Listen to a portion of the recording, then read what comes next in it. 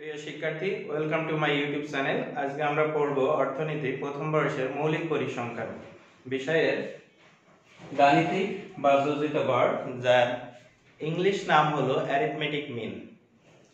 তো অ্যারিথমেটিক মিন এম বা x bar দ্বারা গাণিতিক গড় প্রকাশ করা হয়। এটার অর্থ হলো এক্স একটা চলক, এটা যদি n সংখ্যক হয় তার সমষ্টিকে n দ্বারা ভাগ করলে আমরা গাণিতিক গড় পাবো।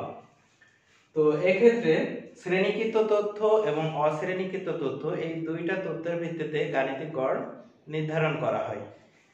তো অশ্রেণীকৃত তথ্যের ক্ষেত্রে এটা সূত্র হবে x বার সমান সামেশন x ভাগ n।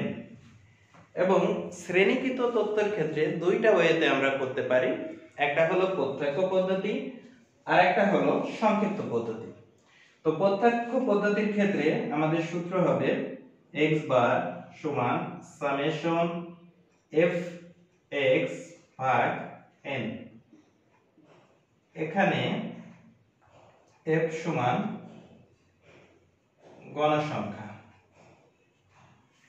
আরেকটা পদ্ধতি আছে সংক্ষিপ্ত পদ্ধতি। সংক্ষিপ্ত পদ্ধতির সূত্রটি হবে x বার সমান a প্লাস সামেশন fd ভাগ n গুণিত c। এখানে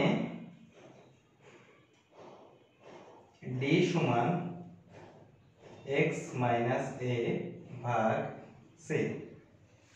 এটা তো এই সূত্র আমাদের গাণিতিক গড় করতে হলে এই কয়টা সূত্র যদি আমরা জানি তাহলে যে কোনো ধরনের গাণিতিক গড় আমরা এক্ষেত্রে আমরা প্রত্যক্ষ পদ্ধতি ব্যবহার করে গাণিতিক গড় নির্ণয় করব। তো প্রত্যক্ষ পদ্ধতির সূত্র ছিল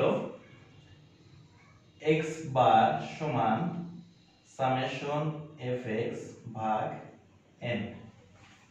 তো এখানে আমাদের শ্রেণী যেটা দেয়া আছে, এরকম একটা কোশ্চেন দেয়া থাকবে, শ্রেণী এবং ছাত্র সংখ্যা, যাকে আমরা গণসংখ্যা বলি। তো গণসংখ্যাকে আমরা f ধরে নিই এবং এই শ্রেণীটা আমরা দেখছি 5 থেকে 9, 9 না হয়ে এখানে 10 to 14, তার মানে এটা অন্তর্ভুক্ত পদ্ধতি আছে, এটাকে আমাদের বহির্ভূত পদ্ধতি করতে হবে, অর্থাৎ প্রকৃত শ্রেণী সীমাটা বের করে নিতে হবে। তো তার জন্য আমাদের প্রকৃত শ্রেণী একটা কলাম তৈরি করতে হবে এবং যেহেতু 9 এবং 10 এখানে যে উচ্চ সীমা শ্রেণীর এবং পরবর্তী শ্রেণীর নিম্ন সীমার ব্যবধান 1, সেই ক্ষেত্রে আমরা প্রত্যেকটা শ্রেণী থেকে -0.5 এবং আপার ভ্যালুর সাথে +0.5 যোগ করে দিলে আমাদের প্রকৃত শ্রেণী বেরিয়ে যাবে। তাহলে মাইনাস যদি 5 এর থেকে করা হয় 4.5, 9.5, 9.5, 14.5, 14.5, 19.5, 19.5, 24.5, 24.5, 29.5, 29.5, 34.5। তো আমাদের প্রকৃত শ্রেণী আমরা বের করলাম। তো আমাদের শ্রেণীর এখন আমাদের x এর মান দেখতে হবে। আমাদের সূত্রে কি লাগে? তাহলে সামেশন fx, তার মানে x এর একটা মান আমাদের বের করতে হবে। তো x এর মান মানে আমরা মধ্যক বিন্দু বা মধ্যক মানটাকেই আমরা x হিসেবে বের করতে পারি। তাহলে মধ্যক মান হলো এই শ্রেণী দুটার যোগফল, আপার ভ্যালু এবং লোয়ার ভ্যালু যোগ করে 2 দ্বারা ভাগ করলে আমরা মধ্যক মান পেয়ে যাব। তাহলে 9, 9.5 আর 4.5 যোগ করলে হয় কত? 14, 14 কে 2 দিয়ে ভাগ করলে 7।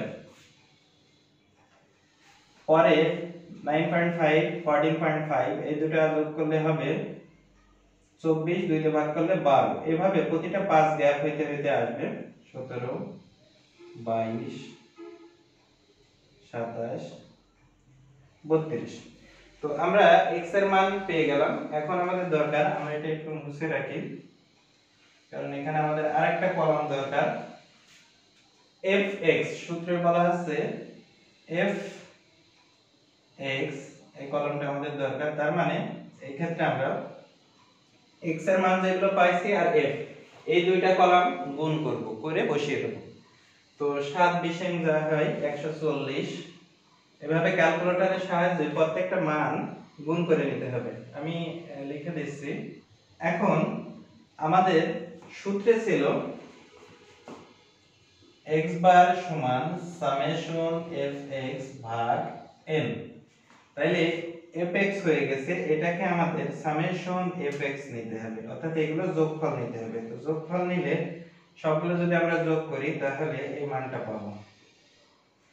এবং এই ক্ষেত্রে আমাদের খেয়াল করতে হবে যে আমাদের n হলো গণসংখ্যা, এগুলো যদি আমরা সমষ্টিটা যোগ করি তাহলে আমরা পাবো 169। এখন আমাদের অলরেডি আমরা দুইটা তথ্য পেয়ে গেছি গাণিতিক গড়ের জন্য যেগুলো দরকার। তাহলে এখানে বসাই দিলে হয়ে যাবে 4টা 3 ভাগ 169।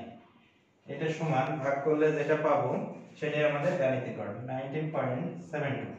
তাহলে অতএব x বার সমান 19.72, এটাই হলো আমাদের গাণিতিক গড়। এটা হলো প্রত্যক্ষ পদ্ধতির মাধ্যমে আমরা বের করলাম।